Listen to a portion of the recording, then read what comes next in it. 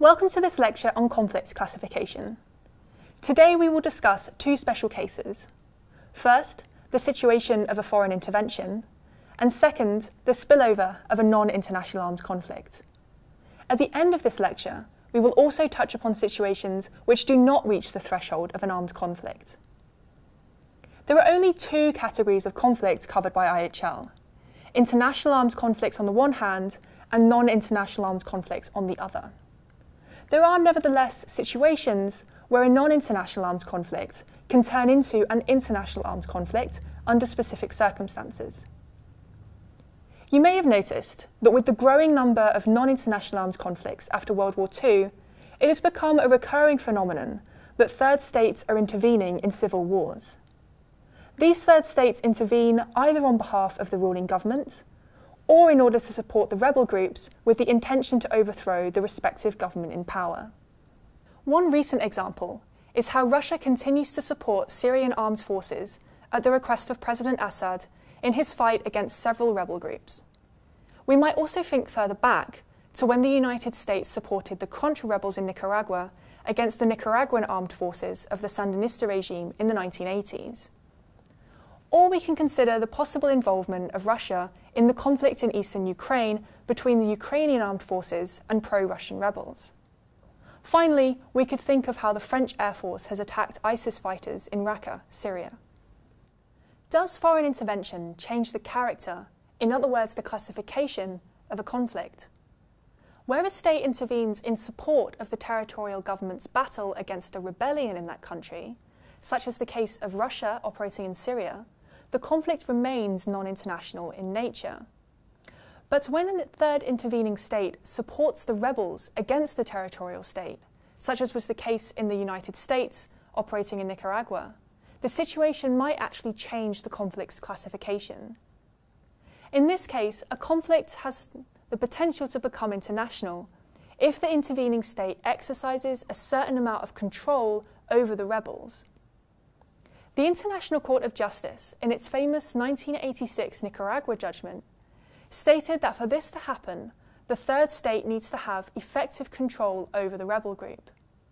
This means that third states must give clear instructions to the respective rebel group. In this Nicaragua case, the judges of the International Court of Justice ruled that the United States did not exercise effective control over the rebels in Nicaragua, as it had merely provided training and financial support to these rebels. As a result, the conflict in Nicaragua remained a civil war, and thus non-international in nature. However, it is questionable whether effective control is the decisive criterion today for classifying such conflicts. This is because the International Criminal Tribunal for the former Yugoslavia used a different test in its well-known 1999 Tadic appeals judgment. Instead of effective control, the tribunal applied the less demanding overall control standard with regards to organised armed groups in order to assess whether the conflict in Bosnia-Herzegovina had changed as a result of Serbia's influence on the Bosnian Serbs. The tribunal ruled that the overall control test was fulfilled because the Serbian government provided financial and operational support to the organised armed group of the Bosnian Serbs, and helped them with the coordination and general planning of their military activities. As a result of the application of this lower threshold of overall control, the civil war in Bosnia-Herzegovina transformed into an international armed conflict between Bosnia-Herzegovina and Serbia. This divergence of jurisprudence of the International Court of Justice and the International Tribunal for the former Yugoslavia created some controversy amongst international academics and practitioners. Still, the overall control standard seems to have been accepted in the meantime as the decisive criterion for the characterization of armed conflicts, and has been repeatedly confirmed by other courts and tribunals, such as the International Criminal Court in the Banga case. Now we would like to introduce you to another special situation, that of a non-international armed conflict which spills over into a neighbouring country. Let us imagine that a civil war is being fought in the Netherlands between the Dutch armed forces and a rebel group which wants to become independent from the Netherlands and intends to join Belgium. One day, some of these rebels take refuge in Belgium, and the armed forces of the Netherlands start to attack these rebels. Can this so-called NIAC spillover turn the underlying situation into an international armed conflict between the Netherlands and Belgium? If Belgium consents to the armed activities of the Dutch armed forces on its territory, Belgium would have to be considered part of the conflict between the Netherlands and the rebels, and would be supporting the Netherlands.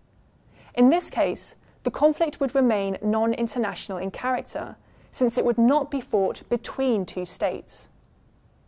If, on the other hand, Belgium does not provide its consent, the extraterritorial operations by the Netherlands on foreign territory may be characterised as an international armed conflict, even in cases where the attacks are not directly aimed at Belgian government buildings or agencies.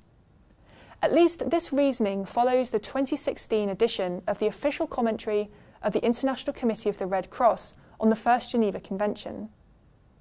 Finally, we would like to discuss situations which fall below the threshold of armed conflict.